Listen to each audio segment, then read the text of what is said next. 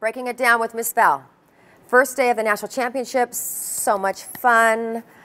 We got to start on vault, which was great. And I just have to give another shout out to Nia Dennis. I think I've done this a lot since we've put her first on vault. But her enthusiasm for competing just ignites us. And her vault is really, really good. We feel that she could probably score a little bit higher if she went later in the lineup.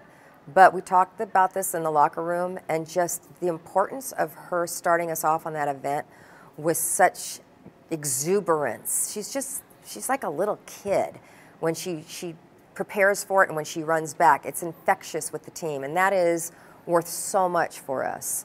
So started off on vault, and we did really well, as Jordan Weber pointed out.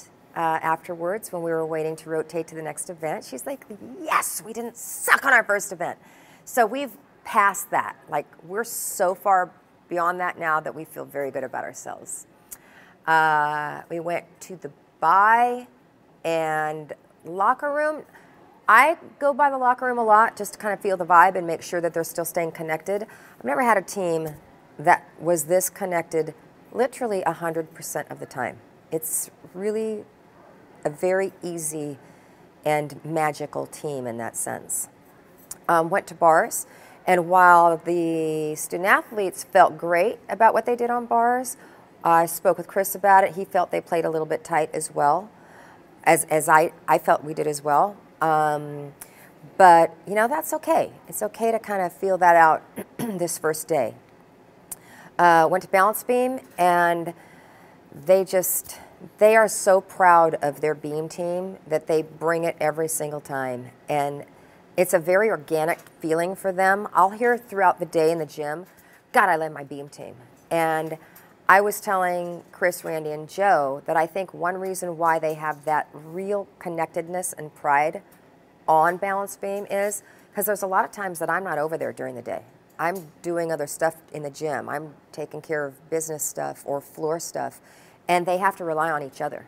And you don't need a spot over there, so it's not like bars where you need a coach there. And they really do rely on each other a lot on that, totally on that event. So that's really fun as a coach to see. You know, after I give them my little pep talk, they huddle up together, and they're just such a tight sisterhood on that event. That was exciting. I felt for the first time it was the best routine that Madison Koshin's done all year. She finally just released it. She promised me she was going to do that, and she did. And I want to give a shout out to Brielle. It's her first time competing in a national championship. And for her to go up there and compete so well, but also she added a little shimmy and a little smirk, which once again just ignited her team and infused them with this sense of glow. And then we went to floor and just had a floor party like we normally do. Breaking it down with Jordan after floor, we felt that they were a bit hesitant with landing on their floor, their landings, just knocking it in and knowing they're going to do well and then owning it and not waiting to see if they're going to stumble or if they're going to go out of bounds or not. Just own it. You know, they're at the point now where they can hit one great routine after another without worrying about how good it's going to be.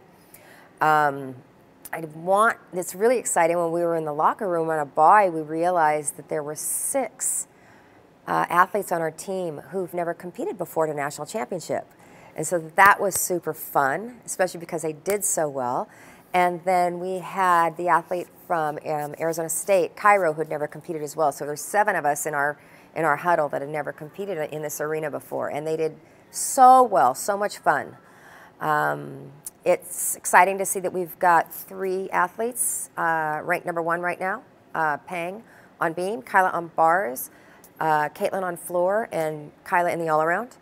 And, you know, I am very confident that the scores will stay, that the judging will stay respectful. That's not the word. The judging will stay consistent. And I know there's a lot of great athletes in this second session. I just hope that if any one of those athletes gets knocked off, it's for an obvious reason. And as like I told Pang, you know, if she is not the balance being champion after this evening's session, it doesn't tarnish her legacy and what she has left to this sport. in any way, shape, or form. So super excited. We got out healthy, which is always super important. And I like being in the first session because it gives us more of an opportunity to rest and heal. And we're really excited to go in tomorrow and have one last party with this team.